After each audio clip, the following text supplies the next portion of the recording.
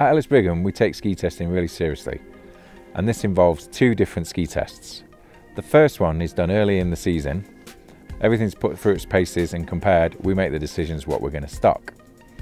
Later on in the season, we bring staff out to Austria.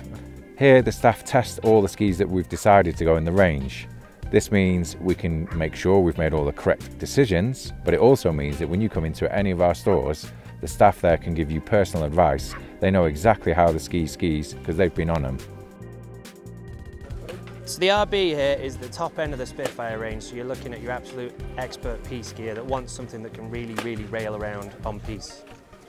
The idea here with all of the Spitfires is that you get a slalom shape towards the tip, which helps with the turn initiation, and then you get a giant slalom format for the rest of the side cut, so that it really helps you cruise out through big carvy turns.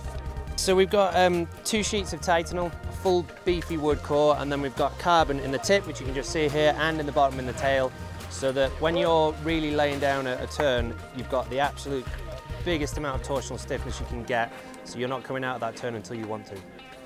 So some feedback that we've had on the ski is that it's an absolute piste killer. It's very aggressive, it's very stiff, it's got a lot of pop and whip out the turns, so when you want to ski around, they're like railway tracks. Hi, I'm Chris. I'm from the Glasgow Braehead store, and I've been skiing the Nordica Dobermann Spitfire. I was skiing it on piste in pretty variable conditions, but there was a piste base there. It handled very well. It's a fairly heavy ski, so it kind of pushed all the crud out of the way.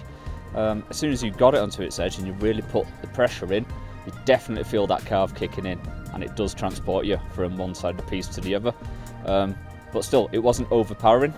It has the power when you need it, but it doesn't demand that you need to ski 100 miles an hour all the time. So, for a usable, powerful ski for all day, pretty good.